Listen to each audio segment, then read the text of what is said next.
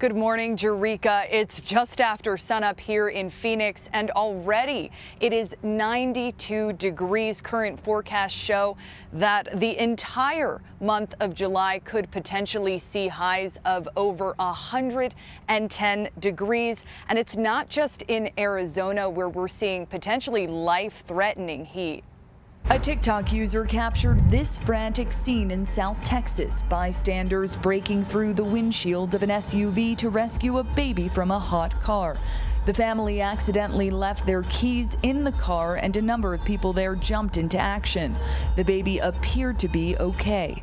The potentially deadly heat will remain an unrelenting health hazard for much of the South, including Miami, which was placed under an excessive heat warning for the third time in a week. In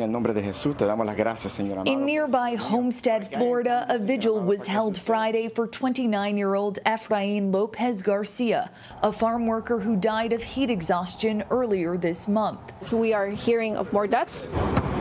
In Texas, the governor has signed a law eliminating mandatory water breaks for construction workers in Austin and Dallas. How are these people supposed to work in these types of conditions?